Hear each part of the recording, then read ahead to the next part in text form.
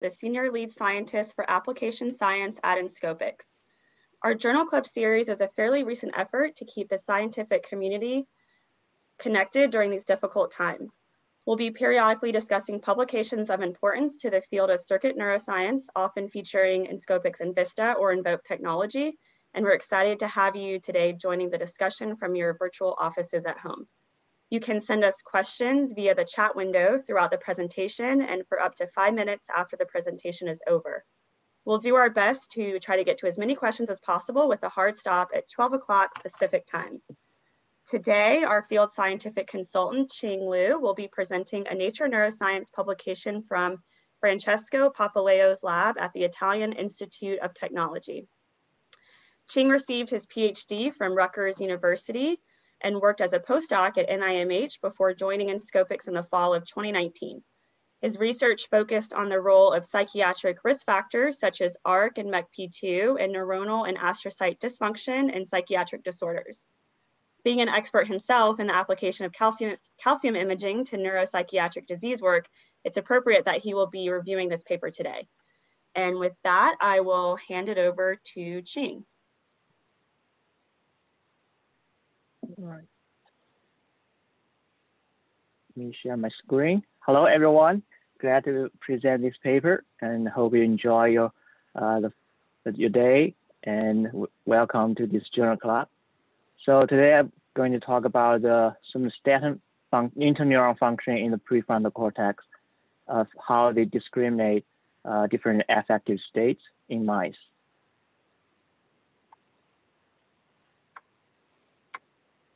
So just a little bit background about the different types of interneurons in the cortex.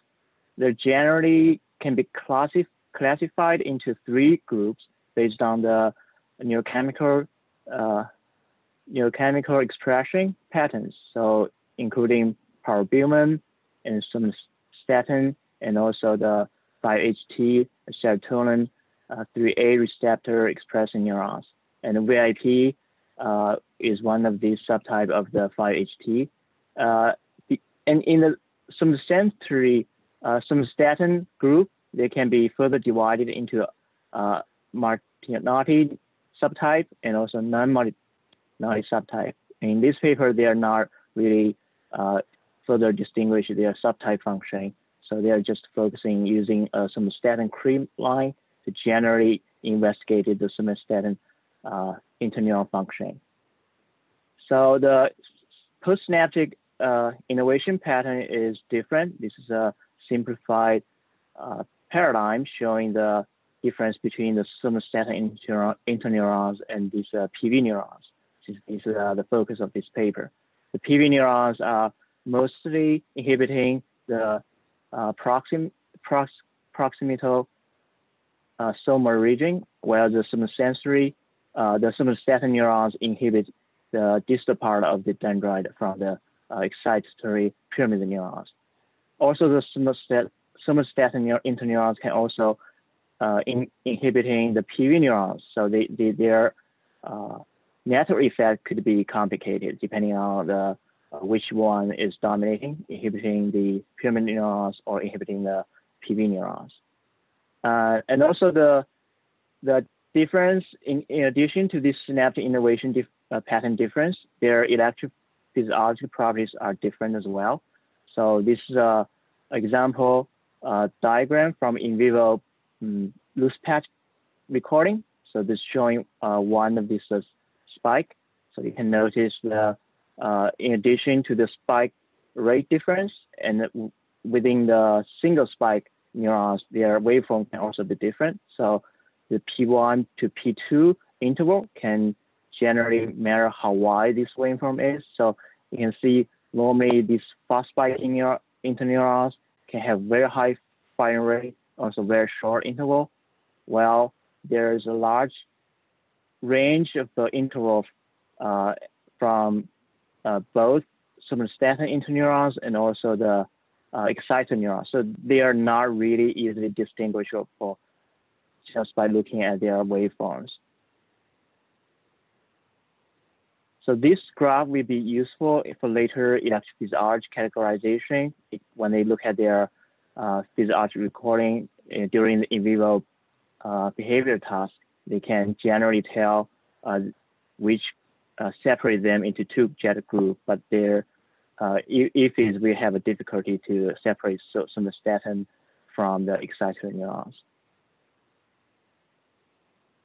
So just the spend the time with the experiment design from this group, you will see this graph in multiple times in the following figures.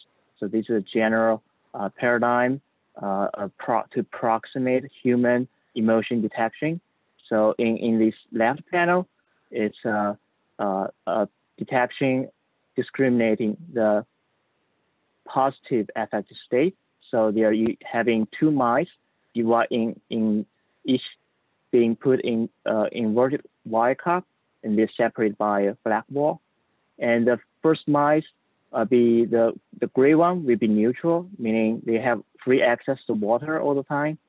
The left one will be a relief mice, which has been put in on water restriction for 23 hours and just have water access for 1 hour before the ADT test, which is the affective state discrimination test. So by looking at this behavior pattern, you will see this is a heat map showing the place preference. You will see this observer mice, we have a preference to approach these relief mice compared to these neutral mice. So similarly, when you put two mice, instead of putting the relief mice, you can also put a negative affective state mice. In this case, it's a stressed mice. You can restrain the mice for 15 minutes and then put it in the cup. The observer, once again, we have a place preference preferred to approach this negative affective state mice.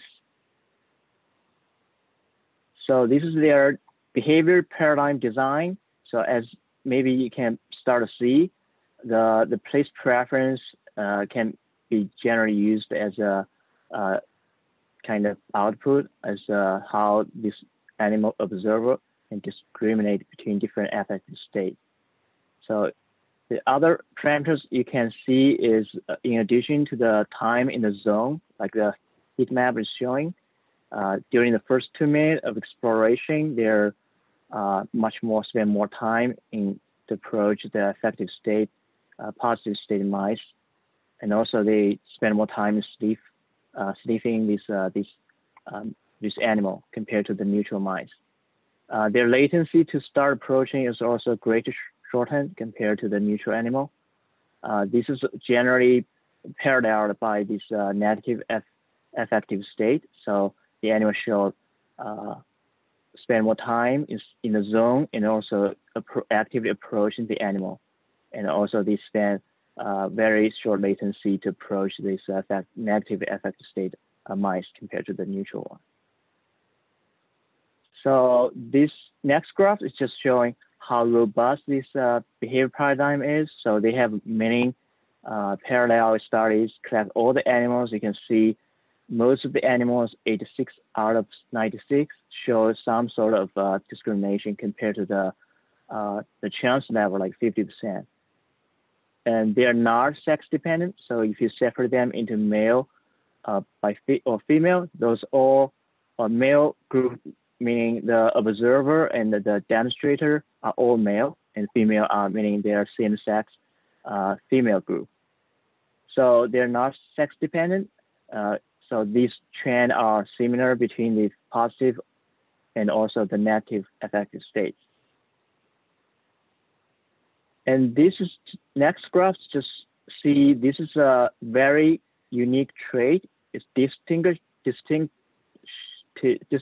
from the sociability. So the way they measure the sociability is by modify this paradigm.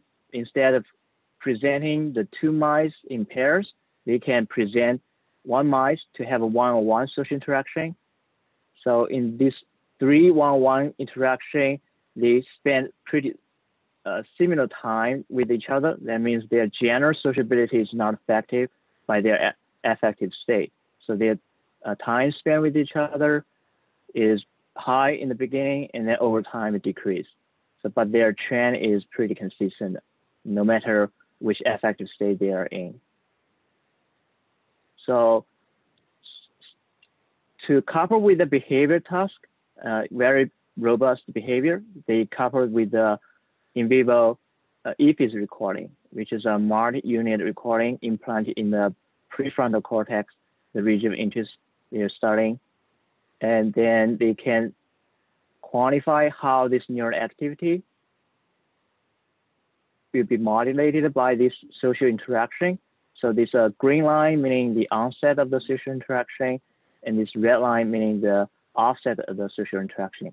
So what you can see from this first 2 minutes, and these are the second 2 minutes and the third 2 minutes, what you will notice is the neural activity is generally activated across this this window. I think yes, it's obvious even from the second and the third 2 minute window, even though the behavior pattern is most sensitive, detected in the first 2 minutes, but the neural activity can be seen all across the 6-minute window. Similar pattern can also be seen in the negative affect state. So neural activity will be upregulated and then staying all the way until the interaction is off. So next is they can divide this electric physiology based on the waveform I mentioned a little bit early. So you can distinguish the high spiking narrow neurons away from this broad spiking neurons. So you can be seen from their recording as well. Generally, you can distinguish two groups based on the frequency of firing, also based on the depolarization duration, hypolarizing duration. It's pretty similar to this interspike interval. So you can generally separate them into two groups. So in the first group, which is a fast spiking narrow waveform neurons, you can see the tuning modulation from the behavior. So compared to the habituation, you will see when the animals start to approach each other, neural activity getting modulated, up-regulated, and then it's sustained towards the end of the behavior exploration, and then return back to baseline at the end of the exploration. So this is also very true for this negative state discrimination task. So narrow spiking neurons, we have low baseline and then can increase their firing from these neurons, sustained towards the end. So the bottom graph showing a group summary, very similar to what you see before and consistent with this trend. So this is from the narrow spiking neurons. So if you look at the wide spiking neurons, there's general baseline shift compared to the habituation. So which is below 0 compared to the z-score normalized z-score. But the overall trend is pretty consistent with the narrow spiking neurons. You will see up-regulation once it's getting more active exploring and maintained towards the end, and then it's returning to baseline. So there's just, as I said, since the waveform itself cannot be used as a feature to separate the somatostatin or excitatory pyramidal neurons. So there's no way for us to know whether this upregulation is contributed by the excitatory neurons or the somatostatin neurons. So later on, we will use some imaging assay to confirm which neurons are really upregulated and which ones are inhibited. So since they have a very robust behavior pattern and also corresponding neural activation, so they can start to target the different neural subtypes of interneurons, also the pyramid neurons. So they can use the optogenetics inhibition to test whether the PV neurons in this first experiment is the main contributor to this elevated activity and also behavior modulation. So in this experiment, they implant this optic fiber in the prelimbic area of the prefrontal region, and then design the experiment similar to their standalone behavior, and also the coupled with the electrophysiology. So they have a compared group with the neutral mice and also the relief status mice, and another pair they have neutral mice versus the stressed mice. So there's some reduction in the time spent to the demonstrator, meaning their general sociability was affected. So, however, if you compare these relief mice with the neutral mice, the light on, meaning inhibiting the PV neurons, didn't affect this discrimination. So as in the control condition, the animal will naturally spend more time to approach this positive affective animal, which is also true in this negative affective state discrimination task. The animal's natural preference was not abolished by this PV neuron interneuron inhibition. So, which is pretty similar when you do similar inhibition on the pyramidal neuron itself. So it is almost exactly the same, except that the sociability was not affected. Instead of showing a reduced sociability, the pyramidal neurons inhibition didn't affect anything, not the sociability or the social discrimination. So the optic fiber was also placed in the same similar region, and then this behavior task was you will see, yeah, it seems same as the previous experiments. And the next set of experiment would be focusing on the somatostatin interneurons. So they will use the inhibition first, and then use the activation following this inhibition. We see how the bidirectional regulation of this somatostatin activity affecting this social discrimination capability. So consistent with when we look at the sociability index, which is the time to spend towards the demonstrator, you will see the activation of this inhibition of the somatostatin neurons have no effect on the sociability, which is the opposite compared to the PV neurons, meaning their function could be different. So which is or not strengthened in this following discrimination task. So the PV neurons will not inhibiting the PV neurons have no effect on the discrimination. Well, when you inhibit the somatostatin neurons, you start to see the abolishment of this social discrimination ability. So this is true for both positive affective status and also the negative affective status. So generally, by comparing PV neurons inhibition and the somatostatin neurons inhibition, you can see there's two opposite trends. One is affecting the sociability, another one is affecting the social discrimination. So this is very unique to the social discrimination, since they have run a very thorough experiments to prove there's not a general feature related to other similar tasks, like the sociability if you related to the novel objective recognition between the mouse and objective. The discrimination was not affected by inhibiting the somatostatin neurons, and also by the novelty test from two mice. One is a little bit old compared to the more recently novel mice. So there some discrimination between this fresh animal versus a slightly old animal. Then this discrimination was not affected. So it's really very specific to their affective state instead of a general difference in the objective or in the novelty. And also same is also true when you present the animal with two foods.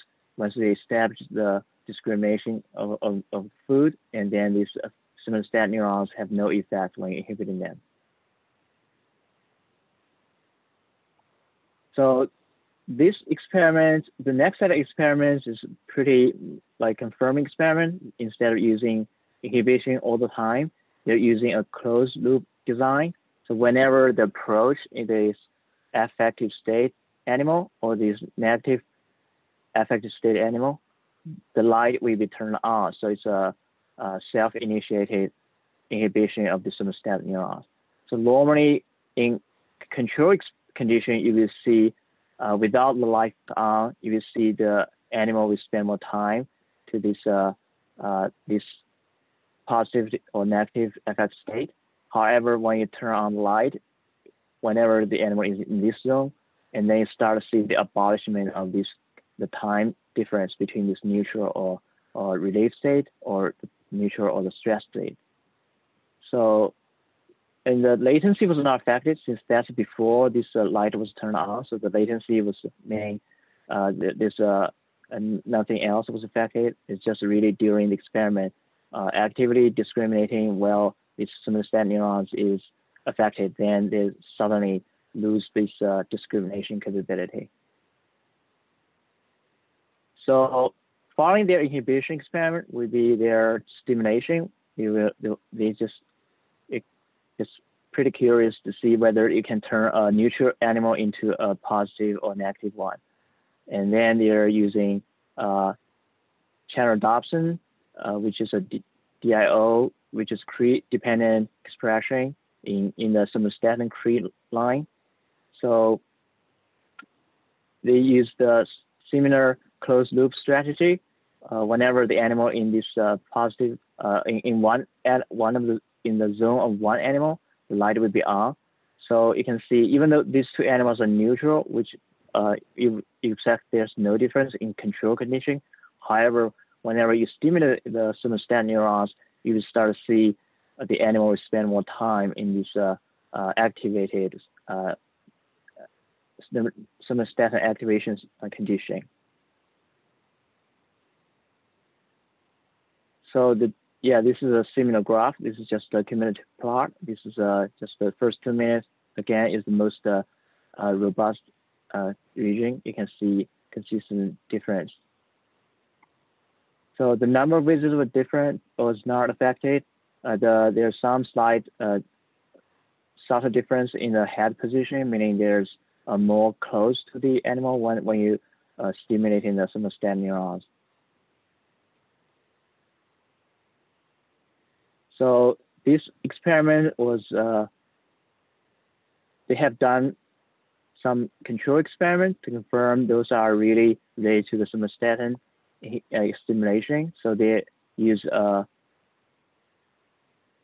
similar experiment, but in this case, the LED light was off, so they shouldn't expect any difference between two neutral animals. And also, when we place two objectives in their chamber, you should not expect they're different. And also, this light stimulation of this somatostatin have no effect on this behavior performance in the time characterized by the time span in the zone. And the next experiment was just confirming these are really social effect, not reward seeking. So this is a real-time place preference test. So whenever the animal is in one zone, the LED light was on. If it is reward seeking, the animal will tend to spend more time in that zone. However, they don't see that, at least during the in the first 10 minutes of this experiment. There's no difference between this the two zones, stimulating zone or the neutral zone. There's no difference in their general motor behavior. Total distance they run in the chamber is not affected. So this is nose poking is a similar rewards seeking testing, whether is whenever the nose poke is associated with a reward, and if it is a reward, the somatostatin activation is associated with the reward. Whenever you have a light on, you should have more nose poking events. However, you don't see that during the first day or during the second day of this reward related testing. Since they see from this their inhibition and excitation of the somatostatin experiment, they know the somatostatin neurons was affected. And however, it's not clear how the pyramid neurons was affected, since their electrophysiology was not conclusive. So it could be, since the overall the group average is elevated, however, it could be contributed by the somatostatin neurons. So in the next set of experiments, they use the Vista imaging technique from Inscopix. So implant a lens in the pre-limbic region, and then with the miniscope imaging, they can quantify the activity at a single cell level. In this experiment, they use two virus.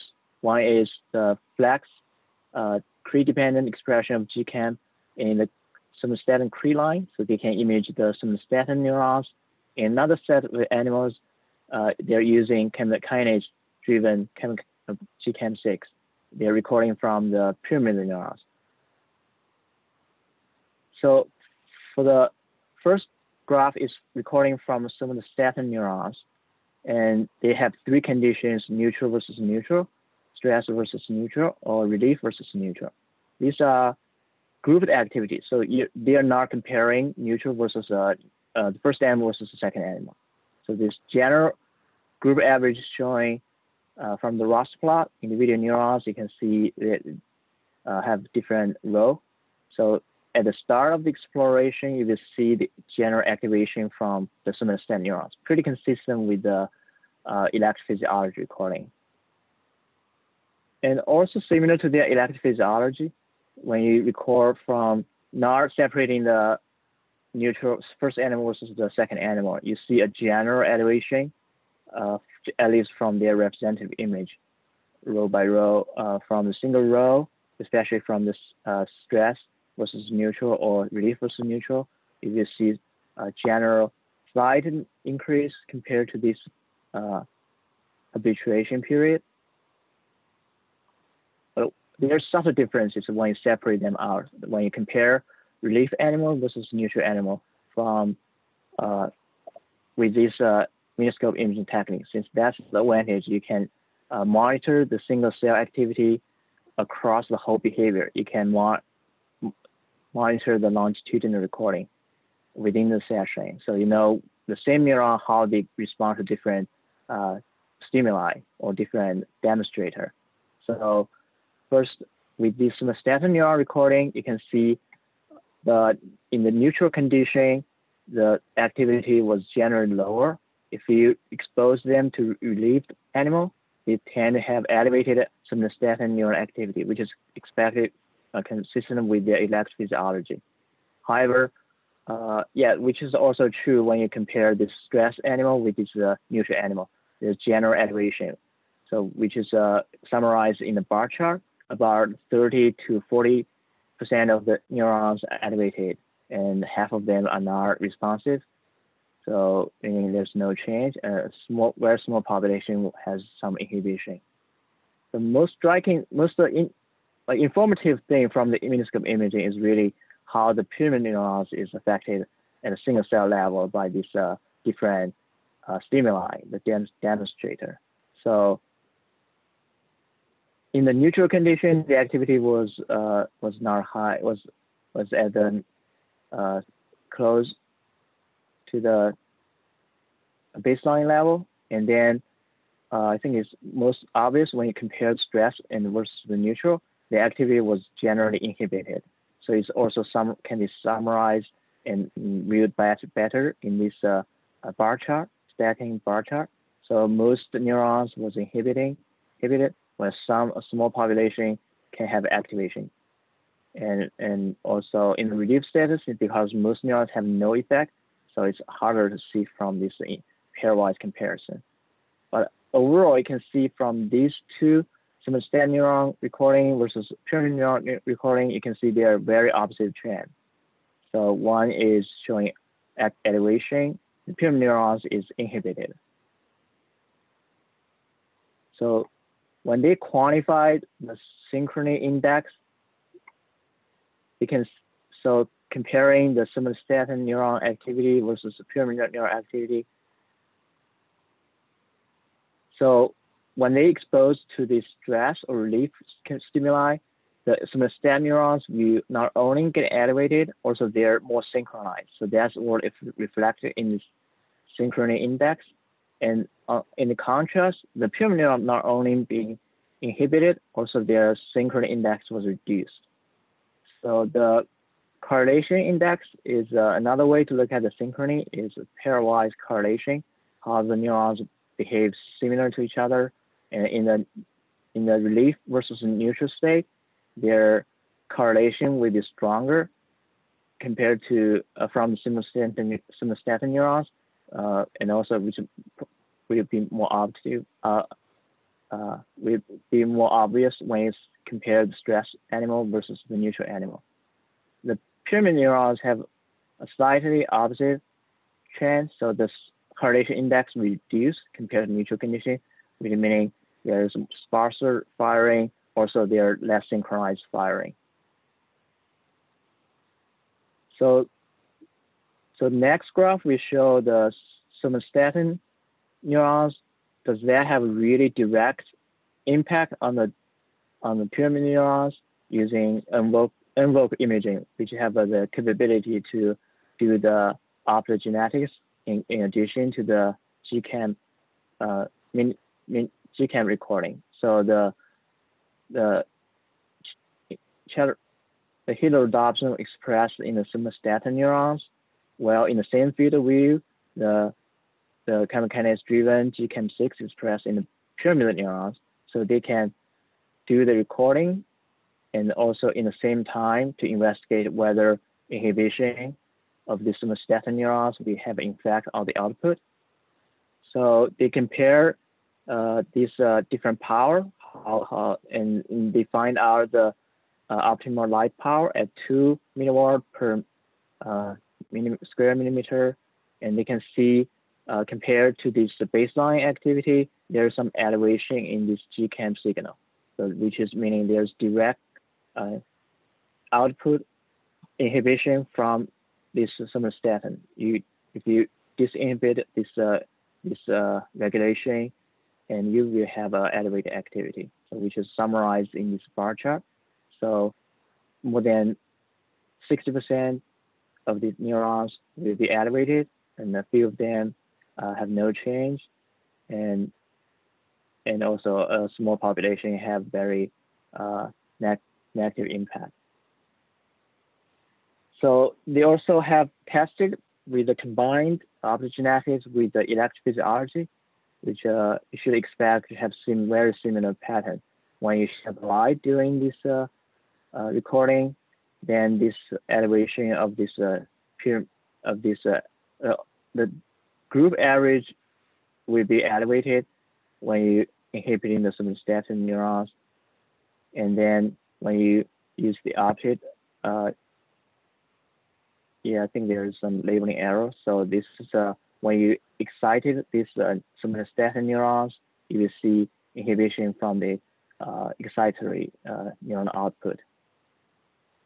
So you can see this is a group average effect when you're mitigating somatostatin neuron activity. Okay, so this is a very neat organized paper. I think just by looking at their title of their result section, you will start to see their logic, pretty clear logic.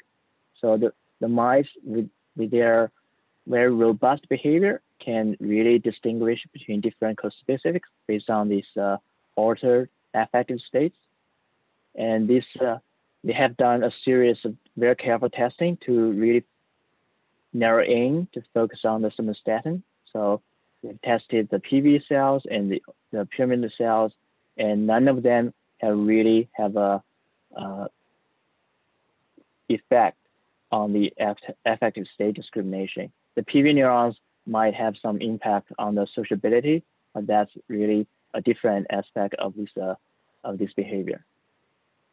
And the somatostatin interneurons, in comparison, really have very direct role in this affective state discrimination. If you inhibit this activity, their affective state discrimination will be abolished.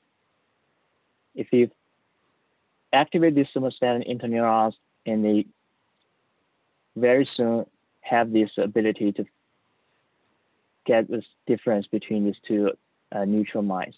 So this is one of the most striking findings I find in this paper, since most behavior you need some training, but this really there's some like instant change in when you tune the somatostatin neurons. You can definitely tell why introduce some difference between these and the social specifics.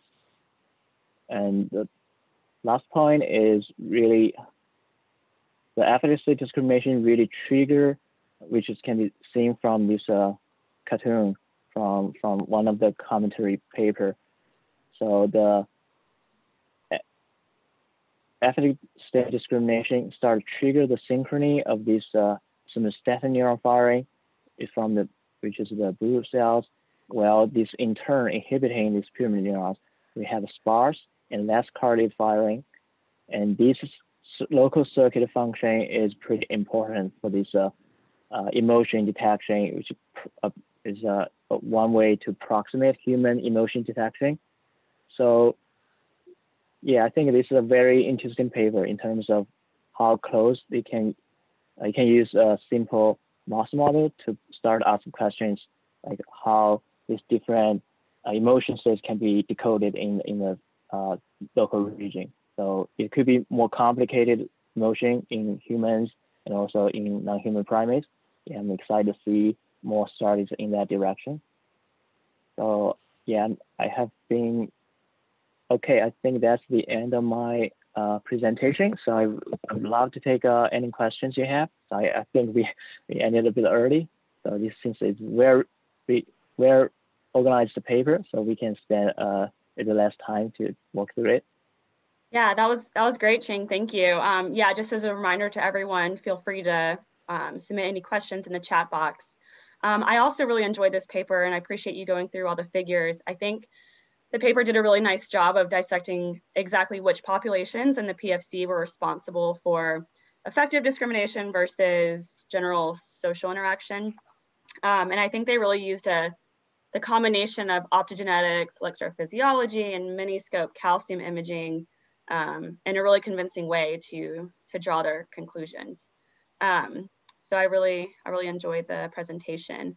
So we'll go ahead and start going through some of the questions that have been submitted in the chat box. So Qing, one of the first questions is, why did they perform the miniscope experiments in addition to the EFIS measurements? So if you can sort of explain perhaps the differences in the two modalities, and I think you know, they're specifically asking what's the role of the miniscope measurements in this study? Yeah, so I think the EFIS is really great in terms of the timing, since it can be to look at if you look at the latency, since comparing to the calcium decay, it's faster in terms of detecting how soon these events start. But in this case, it doesn't really matter much, since you can also see the activation even before this social exploration.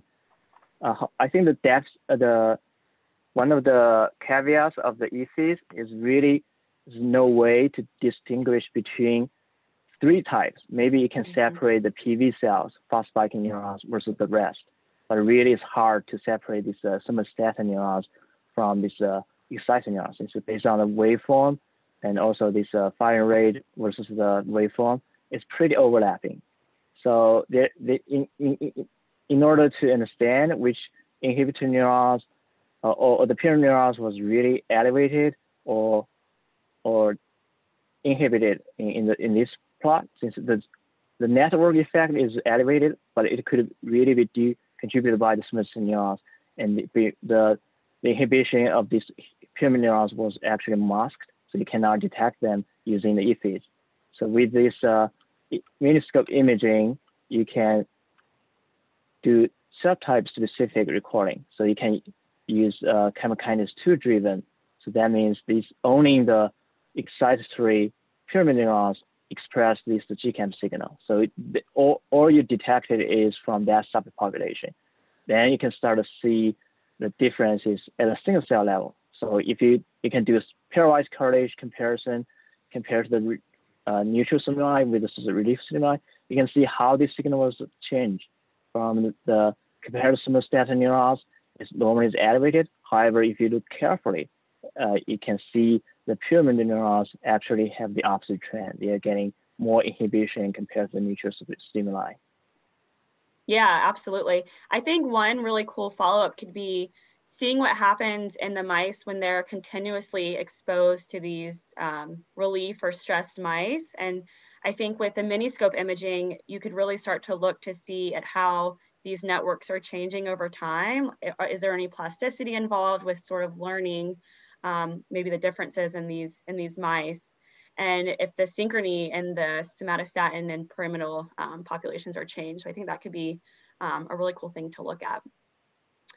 Okay. Yeah. I mean, right. Yeah. Go ahead. Yeah. So another question, is the somatostatin role in effective state discrimination due to a special input they receive about this modality, or is it due to a special role they play in the PFC circuit?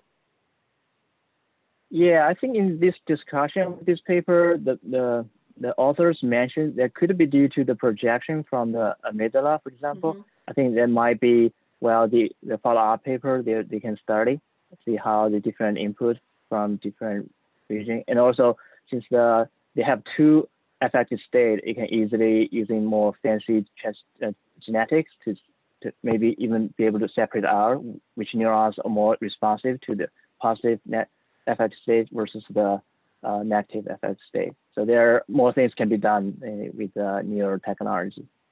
Yeah, absolutely. I think there's also probably something really interesting going on within the PFC circuit itself, because I think what you showed is that if you just inhibit the pyramidal neurons, you don't see a modulation in effective state discrimination. But if you, modulate the somatostatin neurons, you do see something. So it's probably not something as simple as the somatostatin neurons, directly inhibiting pyramidal neurons to cause this behavior, but probably some more complicated circuitry going on. Yeah, perhaps definitely. they're parvalbumin neurons. Yeah. I think the output also could be interesting. So in addition to the projection, see how this somatostatin affecting the motor neuron or the motor output, why the neurons so special. Is there like emotion related or the action related? So there's many open questions. Yeah, absolutely. Okay, so another question.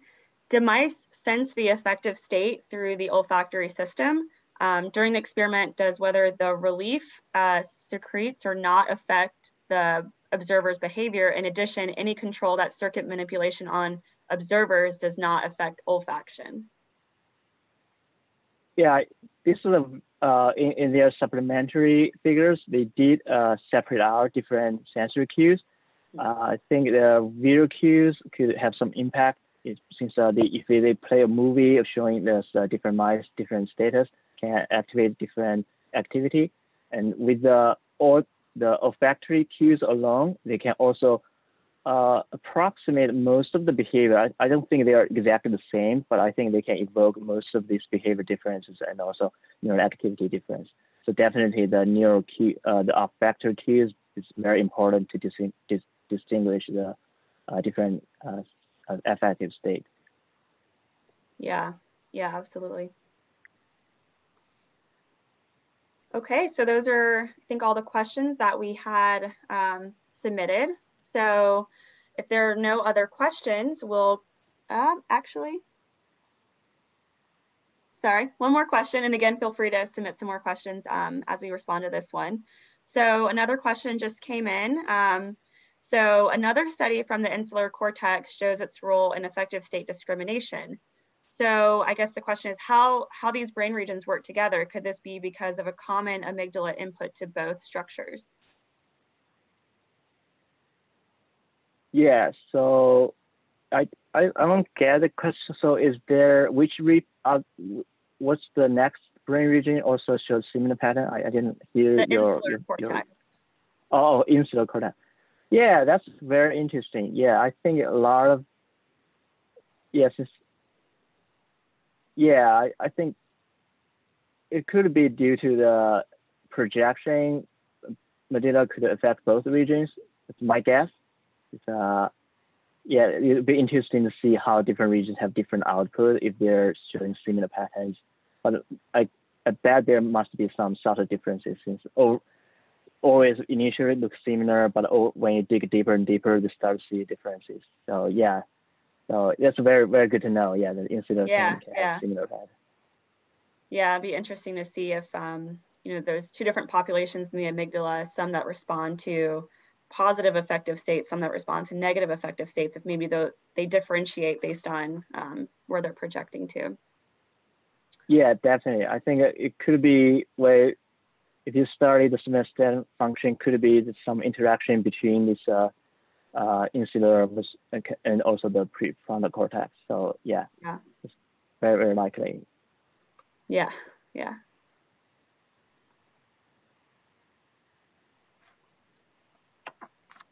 Okay, well, thanks everyone for submitting these questions. I think all these questions sort of led to some really interesting discussions on the paper and other papers, involved in some of the similar questions. So thank you again, Qing, for walking us through this excellent publication. Thanks again, everyone else, for attending and also sending in questions. We hope that this was scientifically stimulating for everyone and that you will join us again next week when we will be presenting a very cool publication from Larry's Weifel's group, and at the same time next Friday. Please stay safe and healthy, and hopefully we can all get back to our regular research activities soon. Take care. All right. Bye, everyone. Hope you enjoyed this. Thank you.